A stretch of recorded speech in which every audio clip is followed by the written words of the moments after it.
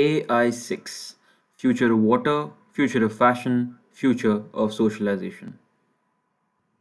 We would like to first start by introducing our star team. Hi, I'm Mahsa and I'm a graphic designer. Hi, I'm Bea and I'm an industrial designer.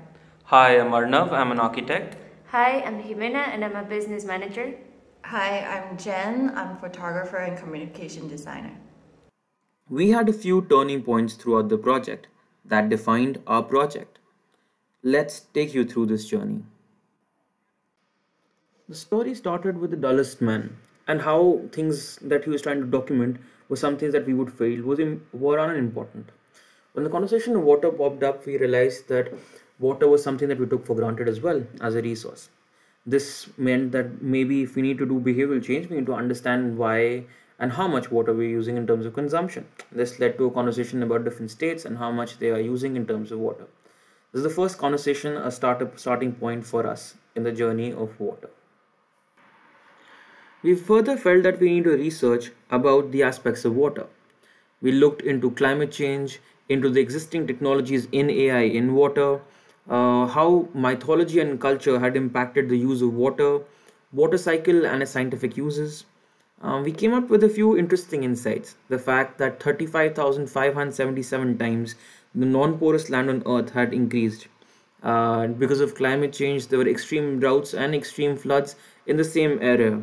Um, the fact that earlier water was considered a resource along which civilizations were built, but now water was treated more as a resource. We looked into the different AI systems that are available and the kind of solutions that they were providing at this point to have an overall view. At this point, we decided to research more into weather, looking into physiological, psychological aspects of it, looking into the existing AI technologies, also from a big data point of view. By this point, we were already looking at solutions and thinking of different things that we could play along with the AI systems.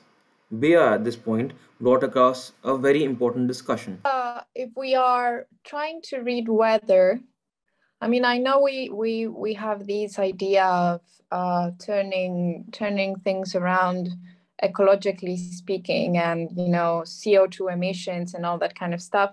And what I've been kind of looking at is that when like personal actions, although they do matter and they do impact, the impact is like minimum. What really is generating problems with CO2 emissions and all that kind of stuff is the big enterprises, is the big productions, is the production. Why not like do analyze the weather, but for a personal use? This led us to the main turning point of the project, wherein we discussed what our rules were for this project and what we set out to achieve. The sense that our project would be like someone is going to measure, someone is going to say, someone is going to prove, like there will be actually no proof of our designing skills and of our problem solving skills. Absolutely. That's exactly what we were discussing last time, that we cannot base on too much of assumptions. This conversation shifted our focus from looking into solutions for future of water and future of weather to looking into how excessive use of water in the fashion industry was a problem that we could deal with at an individual level. I'm from Mexico and I'm not very used to this kind of cold weather, super windy. Sometimes it's going to rain, sometimes it doesn't. Like sometimes I feel I'm overdressed in the sense that I have layers and layers of clothes and then I don't know what to do with them because, it's not as cold as I thought it was going to be. So what if we had something that was reading the temperature outside and was getting this data and would regulate the warmth of the clothes I'm wearing? And thus started the journey of thinking of protection as a way of connecting to the natural environment, in particular the weather. The jacket, it's getting the data from your environment And maybe you can just adjust it, like I want it a little bit warmer, and then it goes up, or I want it like I'm really wet, and so you have to go into dry mode super quickly, like but this would be like just adjustments. The jacket would read the environment on their own, and it would be constantly getting this kind of data. So what Bea said is that an algorithm that responds to your to the weather and would adjust to that. What Jen added to that is that an algorithm that responds to that, and in addition to that, also reads your daily activities and it does both things, that connects both the ideas as well, right? The solution, though, raised questions of personal identity that were getting lost if everybody wore the same jacket. And thus the team started looking into aspects of how to make it more personalized to every human being. So in terms of the jackets, are there any behavior or cultural codes that will improve or affect this? Would we be using this AR so people could see before buying the jacket, like how it looks on them? This would be so that if you take a picture with the jacket, like you could say, today my jacket has wings, and some wings would appear on the picture. In the filter. The idea that came about was that the jacket would not only function as a heating and cooling device that used the sensors to detect the temperature outside and to detect the temperature of your body to regulate the two, but also to look into digital fashion and how using AR filters we could express our own individuality and personality through the jacket as well. The AI would function in three phases. The first would be the signal, which would be received from the data of the weather, data of the body.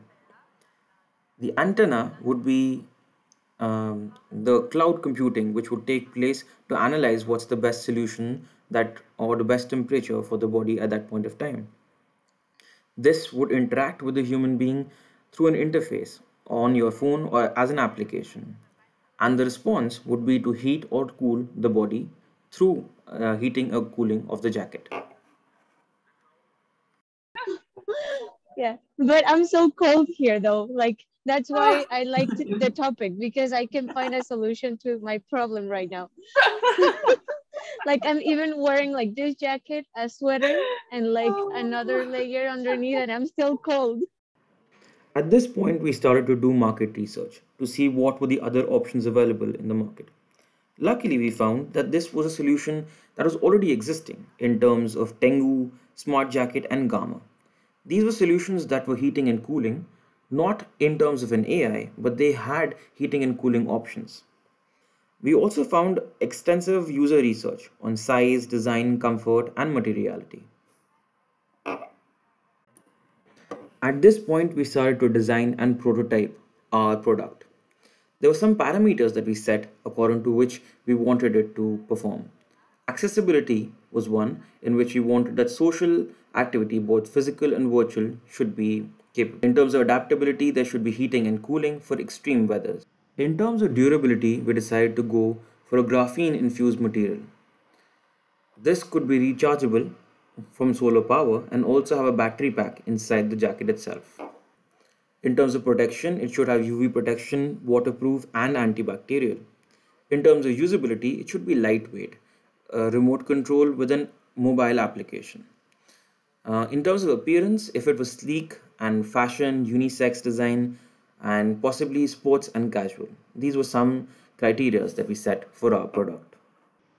In terms of interface design, it would show the current temperature outside, it would show the current temperature of your body, and the current manipulation of the temperatures that it is doing. And if required, if you need to change some parameters of the heating or cooling according to your needs, you could do that as well.